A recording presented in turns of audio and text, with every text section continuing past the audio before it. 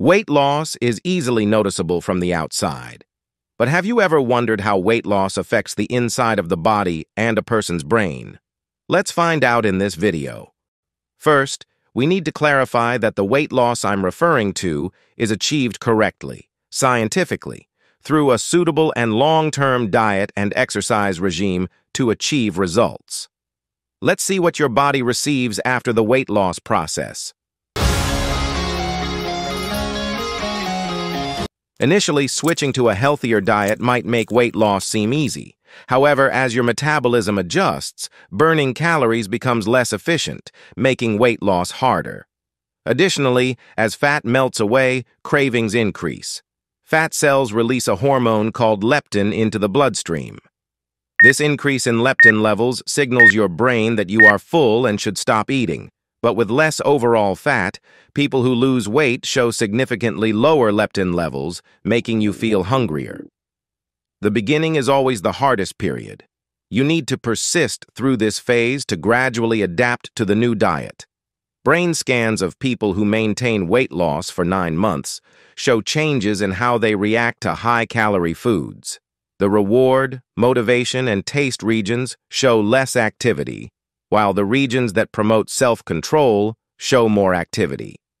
Over time, resisting cravings becomes easier, making weight control more sustainable. When you exercise, your body begins to break down stored fat for energy, leading to a reduction in total body fat. Visceral fat levels also decrease, reducing the risk of diseases such as heart disease and type 2 diabetes. Diabetes researchers have found that just losing 1 pound of body weight reduces 4 pounds of pressure on joints, reducing joint pain and improving overall mobility, making daily activities easier. Most people who exercise for weight loss find themselves happier, more motivated, and less depressed. The reason is that the body naturally produces hormones during exercise, and these hormones include serotonin, endorphins, and a protein called brain-derived neurotrophic factor, BDNF. Each of these hormones helps in their own way to reduce stress levels, elevate mood, support better sleep, improve learning ability, and also boost confidence.